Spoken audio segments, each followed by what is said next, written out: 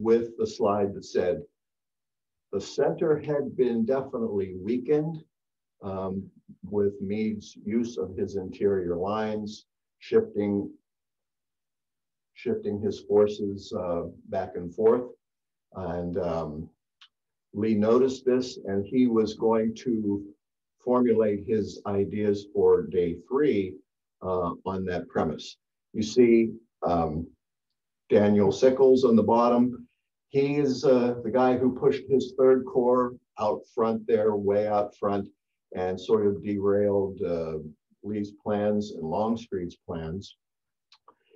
Joshua Chamberlain, you see him on the right. He was part of the defense of Little Round Top and became part of a storied history. The Confederates on the left there, Ewell, Longstreet, A.P. Hill. A.P. Hill, who has been sick pretty much through this entire campaign. Hood on the bottom, of course. Hood was wounded very severely on the 2nd day and suffered a severe arm wound. And Hancock up there to your right.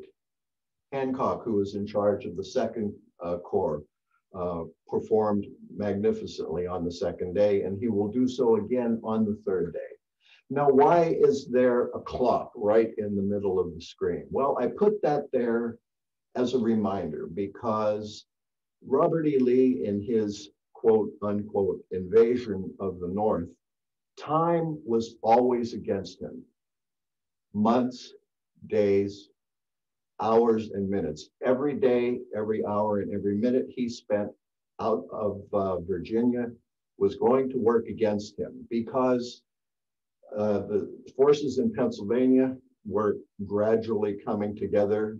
General Darius Couch, who was at the Battle of Chancellorsville with Hooker, he didn't like the way Hooker was doing things, so he asked to be removed from his command there, but he was in charge of forces in Pennsylvania. Currently, during the Battle of Gettysburg, he's on the other side of the Susquehanna holding that line, hoping that Lee would not be able to get across. But since all the forces were concentrating at Gettysburg, he is now going across the river to York, to Lancaster, and ready in case his forces are necessary at Gettysburg. The 8th Corps, which really didn't take any part in the battle, they are moving from Harper's Ferry southeast, towards Frederick, and they are getting ready just in case they are needed. Lee did not have very many provisions other than foraging in the Pennsylvania countryside. He had no firm supply lines going back into Maryland and Virginia. So eventually, had he stayed any longer, he would have been trapped. So here's a picture I wanted to show you. This is an excellent, beautiful map drawn after the battle by John Batchelder. And you can see the topography all the way up there on the right.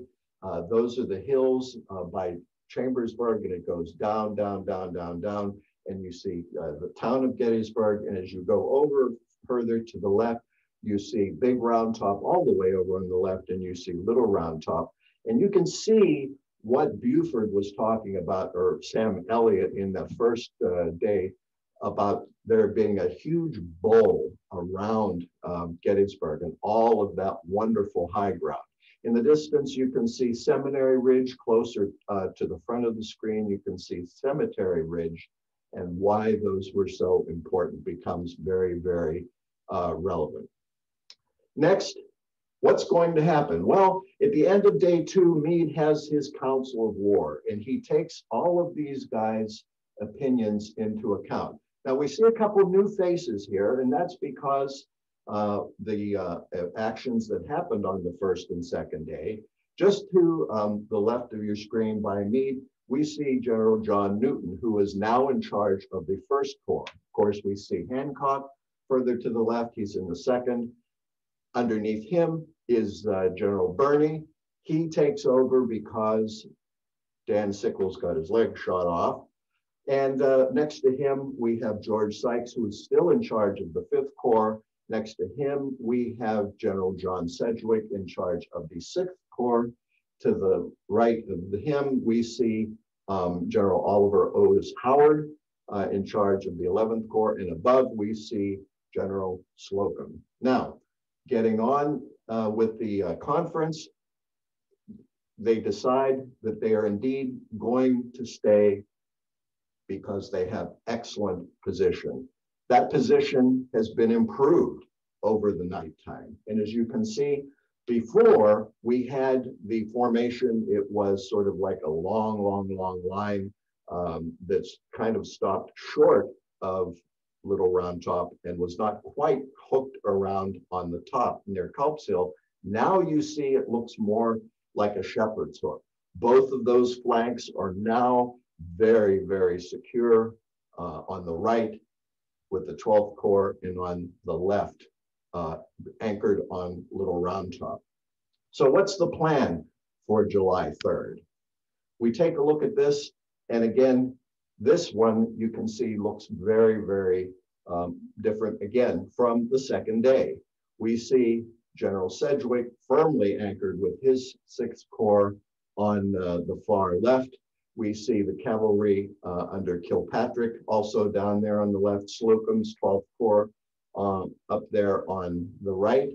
And General Lee is now going to start formulating his plans for day 3. And you're going to hear a lot of different things maybe that you've never heard about before about this battle. Again, we know that Lee knows that Meade's center was very weakened on that second day. He also knows that because of that, those troops up on Culp's Hill, Meade, again, he was using his interior lines to great effect. He was shifting brigades back and forth. And in order to save the collapsing front in front of the 3rd Corps, he stripped brigades away from Culp's Hill and Cemetery Hill. And now, as I indicated, that looks like a shepherd's hook, a salient against which Lee decided he was going to launch a pincer attack from the east by Culp's Hill and from the west on Cemetery Ridge, and he was going to snip the top of that salient right off, and hopefully he was going to get around and behind Meade's line and cut off their escape. He was still hoping for that big victory. So what happens? Even before Lee can formulate his plans completely, they were going to be thwarted because General Slocum, who sometimes suffers from a bad reputation of being called General Slow Come, in other words, that he doesn't always get somewhere quickly, he was right on the spot just before sunrise. A tremendous federal cannonade starts hitting those Confederates that had lodged at the bottom of Culp's Hill. Lee decided, well, okay, we can't go there. And even though the Confederates do counterattack at Culp's Hill, Lee decides that he's still going to go ahead with his attack from the west. Now we see a funny German word on the bottom there called Schwerpunkt. In literal translation, it means heavy point. This is a military tactic where you're going to concentrate all of your forces on one very small, limited space in hope of having a breakthrough. And this is what he was going to do, hopefully, to Meade's center. So anyway, fighting is erupting at Culp's Hill, Cemetery Hill. And this is the graphic that you see. You see good old Brigadier General George Greene up there still holding the line by Culp's Hill. He was very instrumental in holding that area in the second day. General Geary, and we see the 1st Corps that's still there under Wadsworth, and a lot of the action that's taking place at the lower part of Culp's Hill. The fighting there on Culp's Hill very early in the morning is going to go on for 7 full hours. And this is one of the areas there. You can see how the Rocky Hill area down there on the right-hand side. I also put that picture up there of the Maryland battalion. Now, remember, Maryland was a neutral state or a border state. And they had troops fighting on both sides. And there was a few times during the Civil War that the Maryland Federals and the Maryland Confederates fought each other. And this was one of them at that time. So what's going to happen now that Lee's morning plans have been thwarted? He's going to ride over and talk to General Longstreet about the third day. And he's going to say, this is what we're going to do. We're going to attack that center, and we are going to use Pickett's division that had just arrived late on the second day of July. So those troops are fresh. He also tells Longstreet that he's to use General Heath's and General Pender's division, but there's a problem with that because General Heath and General Pender were both wounded in battle earlier.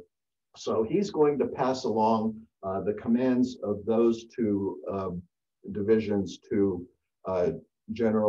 Brigadier General Pettigrew and General Trimble, who is sort of a supernumerary general. He doesn't really have any particular command, and Lee is going to assign some of those brigades to him. You see Trimble up in the right-hand corner, and you see General Pettigrew on the bottom from North Carolina.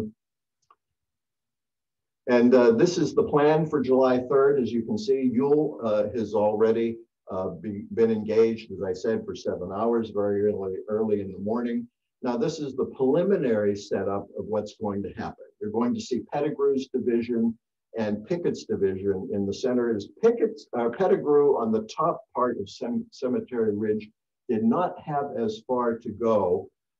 Pickett was going to be in the center, and there were going to be two brigades on Pickett's right-hand flank to lend support if it was needed. So we're going to go forward here. And here is George Pickett, okay?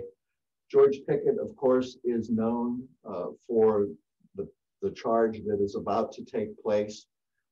Even though Pickett's division only had 3 brigades in this attack, the divisions under A.P. Hill, who would be commanded by overall General Longstreet at this time, Pickett actually had fewer brigades. Pickett was a very interesting guy. He was at the first Battle of Bull Run. He was at the 7 days. He was wounded at Gaines Mill during that Peninsula campaign, and he had to take time to recover. He was not there in time for Antietam. He was not there in time for Fredericksburg, and he missed Chancellorsville as well. So he's coming back, and he's going to be in command of his division. Longstreet always liked him a lot, so he is going to be in that center section. Here we have, Pickett's division. Pickett's division will be composed of Armistead's brigade. In the center, we have James Kemper, and on the right, we have Richard Brooke Garnett. Now, each one of these guys have a very particular story to tell. On the left, we have Lewis Addison Armistead. He had a very interesting career at West Point, and one of the famous stories is that he got into a lot of trouble one time because he broke a plate over Jubal Early's head, and they asked him to leave. But he joined the regular army, and he served out west. And there is a lot of talk about his friendship that he had with Winfield Scott Hancock. They most definitely did. And when the war came and each one of these guys were deciding which side they were going to fight on, Armistead, who's from Virginia, decided, same way that Lee did, that he was not going to raise his sword against his home state. He took Hancock by the hand and he said, "You do not know what this has cost me." And they went their separate ways. James Kemper in the center, Virginia politician, not really a military man, but when he was in command of troops, he performed very well. After the war, he's going to become governor of Virginia. Then we had Richard Brooke Garnett on the right. Poor Garnett is an extremely tragic figure. In his early time in the Shenandoah Valley, the first Battle of Kernstown, which took place March 1862, he's in charge of the Stonewall Brigade because Stonewall Jackson is in charge of the entire army there. The Stonewall Brigade starts running out of ammunition. Garnett orders a withdrawal and a retreat. This he did without permission from Jackson. Jackson immediately puts him under arrest and is going to court-martial him. However, events intervene, that is the war, and Robert E. Lee eventually dismisses these charges, but this is always a stigma that Garnett is going to have. So the troops are moving around into position, and Longstreet, again, he is asking Lee, he said, we don't really need to make this attack. We don't want to make this attack. I don't think it's going to work. And there's a lot of dialogue between the two of them where Longstreet's saying, I've been a soldier all my life, and I don't see how any 15,000 men can take the position, which is almost between a half a mile and 3/4 of a mile over open country. And here's Longstreet. He's talking to Colonel Edward Porter Alexander, and he is in charge, has been placed in charge of the artillery at this point. What Lee is going to do, and what he said, again, it's in the French version of the German word Schwerpunkt, a feu d'enfer. In other words, a blazing amount of fire being placed on one central section of the enemy line. So what's going to happen is they have 170 cannons starting a bombardment at precisely 1:07. And the thunder from these guns, a lot of the reports that came in, they could hear the cannons firing from Lancaster, from York. There's even some that say they could hear them in Pittsburgh, although I don't know if that's entirely true, offering the excuse for acoustic skip, perhaps, that was known to happen. But anyway, the cannons open up about 1:07, and they are firing all the way along that central line. And what happens immediately is what exactly Alexander thought, is that once those cannons are firing, all of those cannons, there's going to be an enormous amount of smoke and haze, and they're not going to be able to direct fire after a few minutes. They can't see where those shells are going. And every time one of those cannons down on the left, you see it bucks backward and its trail digs in a little more. And what that means is that those shots are flying over. And what happens, the unintentional effect, the Union troops at that stone wall on by the copse of trees, they are all lying down flat. They are all prone. They are behind that stone wall. So many of these shells are just flying harmlessly over them. However, because they are being shot over, they are landing in the artillery park and the caissons and the limbers with all of that artillery in the back of the Union line. Also, as soon as that barrage, that bombardment started happening, some of the Union troops decide, hey, that's it for me, I'm out of here. And they start running. And unfortunately, a lot of those Confederate shells that are flying over, they burst among them and cause casualties. Now, on the other side, the Union, they start firing back. About 15 minutes later, they start firing. Their shells are falling almost right in the middle of those troops, those brigades that are forming up for the attack. Now, what also is happening up on Little Round Top, there is a much better view, and Warren is up there still with his signal corps. And then precisely at 2 o'clock, the troops start moving. And again, up there on Little Round Top, Warren sees this. They start waving the flags. And even through the smoke, they can see up there on Seminary Ridge, they can see the troops that are coming out. And they said they're coming.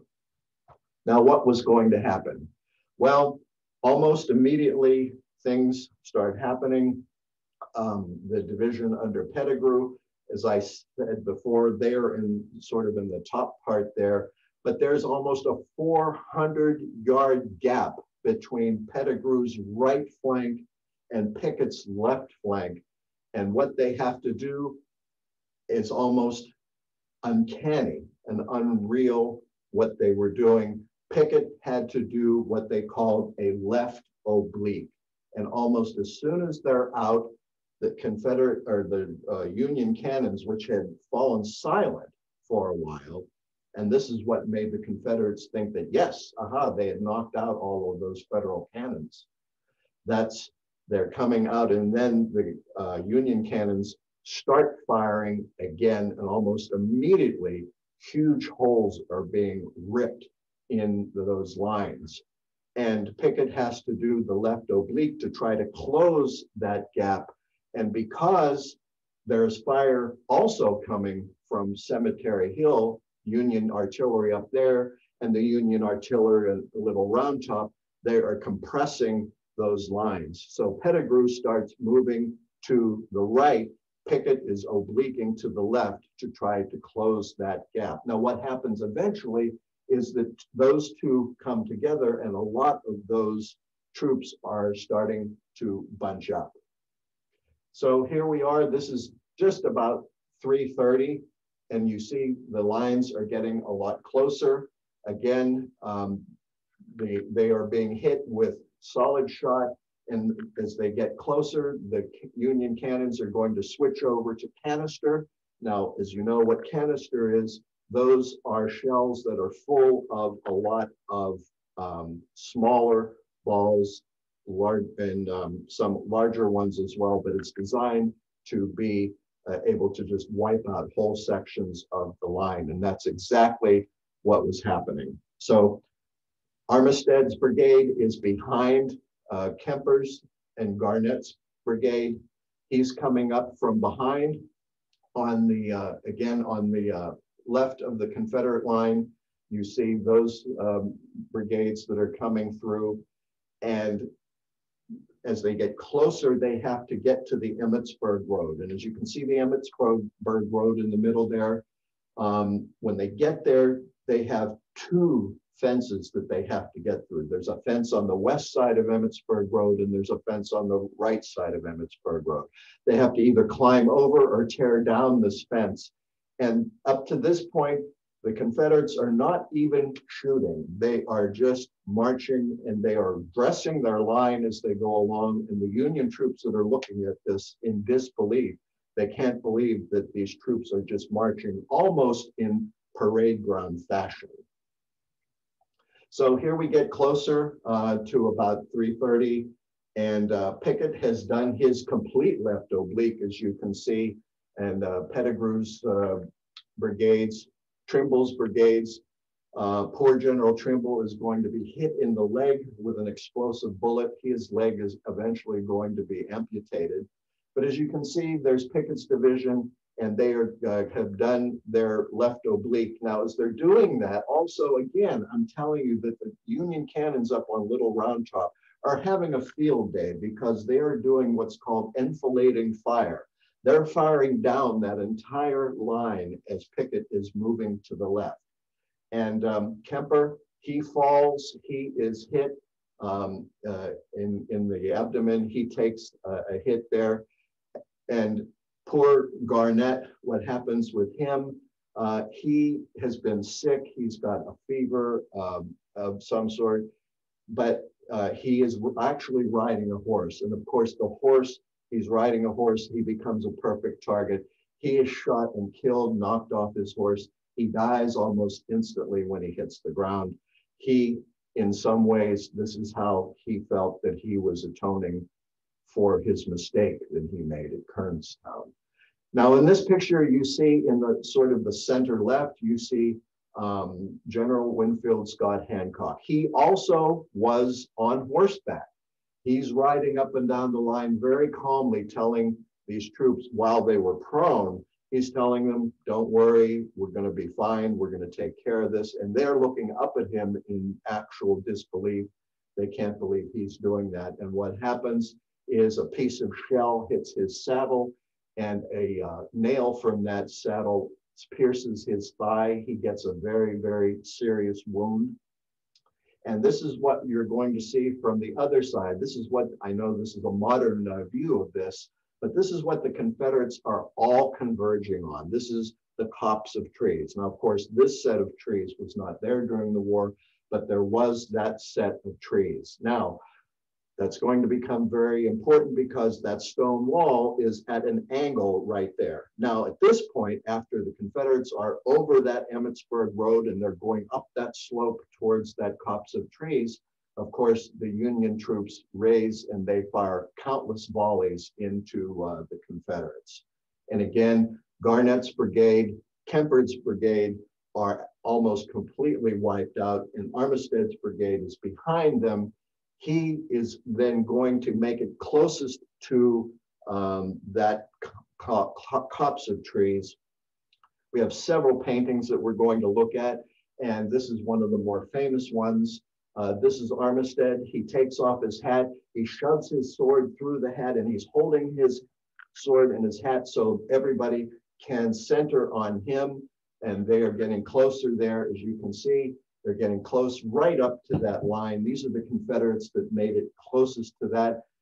Members of Armistead's brigade, they actually get over that wall. There's Armistead right there. He's coming close to that cannon, and he gets there and he is then shot. And at this point, there's so few of those Confederate soldiers. They're either being shot dead right in front of them by point blank range.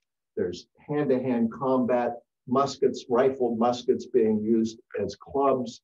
And so many of those men right there are going to be captured, and they're going to be sent as the Union Army retreats. Okay, this is 4 o'clock right here. You can see all those little speckles. Those are the brigades that have been completely almost wiped out. The Vermonters under Stannard on the right, they launched a flank attack against Pickett's brigades, completely destroying some of the regiments. These are the guys that are then fleeing back. So many of them decided they didn't want to flee. They just walked over the ridge. They walked over that stone wall and surrendered right then and there. Here's one of the more famous pictures of Pickett's charge. This is part of the Gettysburg cyclorama, which you can see when you go there to visit. This is a famous picture of Armistead where he and his brigade, all Virginians, they make it to that stone wall and over the wall. And again, right there, that is when it is stopped. And we want to talk just very briefly, we'll see a couple slides later, about why this is called Pickett's Charge. And I think this comes into play right here. It's because Armistead's brigade made it the furthest. And of course, Armistead's brigade was part of Pickett's division. They made it the furthest. They are then considered the high water mark of the Confederacy. Now, what happens is many of those troops, they are coming back and they finally make it to the line. And this is where they are met by Robert E. Lee. And he tells them, I'm so sorry. This was all my fault. And they're saying, no, no, no, no. But he's saying, this was all my fault. I take complete responsibility for this. But then again, over at the angle at the stone wall, there's 2 people that have been severely wounded. And I know you know these scenes from the movie. This is Hancock and Armistead are both wounded. Again, as I said, Hancock is wounded in the thigh. He actually pulls that nail out of his thigh, but then they put a tourniquet on him to try to save his life. Armistead is not going to be so lucky. He is the one, he does not die immediately from his wounds. He is carried back and he dies about a day or 2 later. And a kind of a sad thing about this picture that you see of the actor, Richard Jordan, he would indeed himself die a few months after filming the movie. Now, one of the interesting things about Armistead, I have a rubbing that I did of him, of his gravestone that is in central Baltimore, believe it or not, of all places. The Armisteds, of course, his uncle was in charge at Fort McHenry, Star Spangled Banner and all of that. And he is buried right next to his uncle at the old St. Paul Cemetery in downtown Baltimore. And how he got there is that the Maryland Armisteds and the Virginia Armisteds came to the decision that that is where he would be buried. But at Gettysburg, this is the monument to him. Not quite exactly where he fell, but that was pretty much just about where they thought it was. Now, as far as Pickett's charge is concerned, the number of soldiers engaged, the Union only had 6,500. Of course, they're on the defensive. They're behind the stone wall. They've got that artillery, and the Confederates about 15,000. The casualties, again, the Union, they're in defense, about 1,500. The Confederates, about 6,000. Now, what about George Pickett? What happened with his division? He had about 6,000. He suffered about 50% casualties. All three of his brigade commanders were killed or wounded. All of his 15 regimental commanders were killed or wounded. This was a devastating attack, which everybody pretty much in the beginning knew was not going to succeed. We're going back to Armistead for just a second. This is a beautiful monument that you'll see at Gettysburg. It's the Friend or Friend Monument. That is Lewis Armistead laying down. And Captain Henry Bingham, who was on the staff of the Second Corps of Hancock. Now, I know in the movie it showed Tom Chamberlain doing this, but it wasn't Tom Chamberlain, it was Henry Bingham. And they're not really sure if there's any kind of Masonic back and forth, but what he asked him, he gave him his personal items that he had and asked him if he would give them to Hancock. Now, we need to have just one human interest story. A lot of you who have visited Gettysburg, part of that is visiting the Jenny Wade house, and you know about Wesley Culp. Interesting story there. Jenny Wade was killed on the third day of the battle. A bullet pierced her side when she was baking bread in her house. Wesley Culp was a resident of Gettysburg. He went south and he joined the 2nd Virginia Infantry, part of the Stonewall Brigade. But who's this guy in the center, Jack Skelly? That's part of the story that you almost never hear of. Now, all three of these people knew each other before the war. And what had happened is during the Battle of Winchester, just before the Battle of Gettysburg, Jack Skelly, who was in a Union regiment, is wounded and he's in a Winchester hospital. Wesley Culp, for some reason, happens to go through there. And because he knew him, he stopped and he said, well, sorry, Jack, what's going on? And Jack Skelly says, I have some letters here I'd like you to give to Jenny, because he and Jenny were engaged to be married. Wesley Culp puts those letters in his pocket. They are then journeying up to Gettysburg, and I think you know the rest of the story. Wesley Culp is killed almost in sight of his uncle's farm, and he never gets to deliver those letters. Here's probably the most visited, other than the Pennsylvania Monument on the other side. This is the Lee Memorial. That is on Seminary Ridge.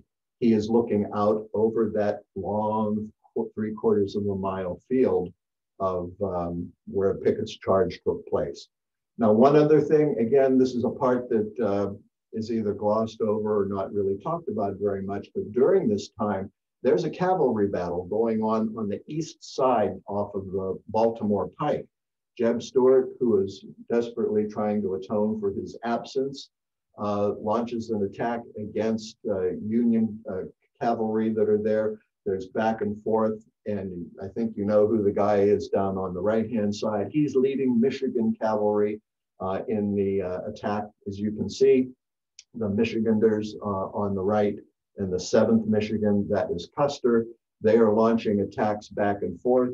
Not really very conclusive, a couple hundred casualties on each side.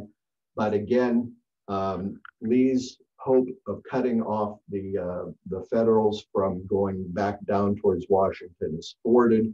That road is still open. Now, we wanted to talk very briefly again about Pickett's charge. This is at what's called the high water mark. Now, we see this, and as you see up in that top part, you see the repulse of Longstreet's assault. Now, it's called Longstreet's assault because Lee placed him in charge of that. And as I said, Pickett had 3 brigades. He didn't have the most amount of brigades, but because Longstreet placed him in charge, and again, he had the brigade that made it the furthest against the Union line. So it is forever after considered to be Pickett's charge. So after the war, very interesting. Again, as you know, this scene from there, when Lee rides over and he tells Pickett to reform his division because there's going to be a possible Union attack. Pickett looks up at him and he says, "General, I have no division." Well, he still actually had some, but they were absolutely in no condition to fight whatsoever. But after the war, John Singleton Mosby, who is known as Mosby's Raiders, he was present for a meeting between Pickett and Lee, and he had said that they were very cold. It was very chilly meeting. But that's hearsay, and it's very possible that really didn't happen. And he said, "That man destroyed my division." And Mosby was supposed to say to him, "Yes, but Lee is who made you immortal." Now, most historians, they're not really sure. They think that it was probably unlikely. But what was true is that after the war, when anybody would ask Pickett about that, he would say, "Yeah, I think the Yankees had something to do with that." Now, we see the data on the left-hand side. Pickett lived only to be 50 years old. And his wife lived, Sally, who was always his champion, lived almost 50 years after his death. So July 4th, the sun's going down on the 3rd day of the battle, and tomorrow would be July 4th. Vicksburg has fallen, and the skies are going to open up with a driving rainstorm. Both of the armies are still facing each other. Both are still anticipating an attack from each other. Meade opts to not attack Lee, even though he's pretty sure that Lee has been weakened. Now, why did he do this? On the bottom, I put some examples of why. During the big Confederate bombardment, they were using mostly shells that you see in the middle, solid shot. What they had in abundance still was all of their canister. The Union had used up most of their canister and their artillery, thwarting the Confederate attack. But the Confederates, who were kind of low on ammunition anyway, but still had enormous amount of their canister shot, they would have been able to do the same thing to the Yankees in reverse had they attacked. Lee decides on July 5th that he's had enough and he's going to leave because he needs to see to his 13,000 wounded soldiers. And this is the route they're going to take. He sends his wounded and his wagon trains up through Cashtown, going up to Greenwood, and then is going to come down. His troops gradually move off, and they are going to go down. Meade does not follow immediately. He follows in a little while, and then they meet at Williamsport and have a short battle there, otherwise known as Falling Waters. And as you can see, there's casualties there. There, Brigadier General James Pettigrew had suffered a small hand wound at Gettysburg. He is killed there. But guess what? Lincoln is extremely furious now at Meade, regardless of the fact that Meade, who has always been an underrated general and performed brilliantly in this battle, Lincoln says, Lee, was within your grasp, and to have closed upon him, you could have ended the war. In other words, Meade, you blew it because you didn't follow up on this victory. Now, what happened again at Williamsport, Lee's back was up against the Potomac River, almost the way it was up against the river in Antietam. He was waiting for that river to go down. He stayed long enough until the Confederates could cross. They did that on July 14th, and they were back in Virginia. So let's talk about the few salient points. You see what I did there? Salient, Danny? Salient. About the Battle of Gettysburg. Was it really an invasion? Well, an invasion is meant to hold and conquer a territory. Lee never had any chance of doing that because he brought limited sources. Again, as we indicated, he had no supplies, no reinforcements coming up afterwards. The shadow of Jackson, we can't really we can't underemphasize this. The shadow of Jackson hovered over this entire battle. Let's be honest about that. Richard Ewell, great division commander, ended up being a terrible corps commander. A.P. Hill, he was sick the entire time, various ailments, dysentery, and various things. So he was not really very effective in giving his brigade commanders and any kind of real orders. Ewell was basically the same thing. He was indifferent at the end of the first day. So not much could be expected from him. Now, did Sickles on the second day, did he do the right thing? Well, you know what? I'm not even going to touch that one because there's people on both sides of that issue. The illness of Hills, I said, Stuart's absent. Lee was kind of blind, but he still had cavalry that he could have sent out to get information, basically General Inboth. The timing of Lee's movements. Now that is very, very important in this entire battle. His timing was all off. Now we don't know, we're gonna skip down a couple. Was Lee sick? There's those who think that Lee may have had a heart attack in the month of March and he was severely weakened. His pride, well, there's that because Lee was winning every battle up to that point. He had extreme confidence in his troops. And of course, the troops, all of them performed brilliantly, but he was basically expecting them to do the impossible. Reynolds, we know Reynolds pretty much saved the day on the first day of the battle, but he is killed. Hancock the Superb, of course, that's a word that he got. Absolutely, we can't really say enough about Hancock. He performed wonderfully on the second day, wonderfully on the third day. Joshua Chamberlain, who my wife chronicled beautifully in the last episode, Joshua Chamberlain, through his heroism, he secured basically the left flank for the Union. And then at the very bottom, we have the Pickett disaster, which we covered pretty much in detail. One other human interest thing I want to throw in there. Again, when I said at the top of this whole series, I've been to Gettysburg dozens and dozens of times as a boy and as an adult. And every time I go, I learn something new. And this is one of the things, one of the interesting things. And as my wife Holly said the last time, up on Little Round Top Patio O'Rourke statue, people go up and they rub his nose for good luck. This is another interesting monument on the battlefield, the 11th Pennsylvania Infantry. And I'm a little proud of that because part of that regiment was raised in my part of the state. The regiment lost 15 killed and 59 wounded during the fighting, but they had with him their bull terrier, Sally. Sally, at the end of the first day, of course, the 11th Pennsylvania got beat up really badly. She went out on the battlefield and the regiment didn't know where she had gone. She had laid down where the soldiers were wounded or died. And they did not find her for several days until July the 4th. She was practically dead. Then they got her back into some health.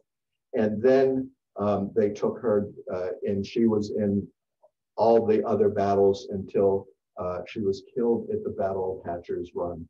And they memorialized her at the Gettysburg monument there. Now that's rather clean right there that you see, but most of the time when you go there, there's dog bones that people have put there.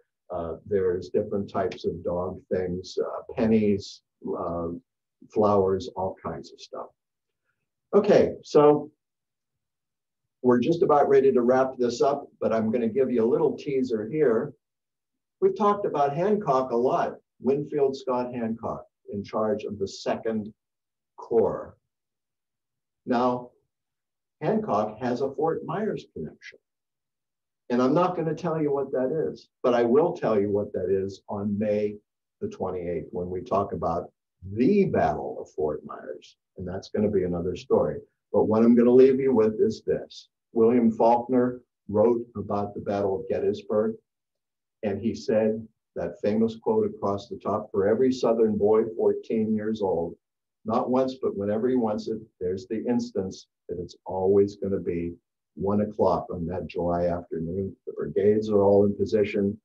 It hasn't happened yet. They don't know if it's going to happen." And then about the unbelievable victory that they had within their grasp and the cast that was made 2 years ago. And you see our 2 soldiers, Johnny on the left, Billy on the right.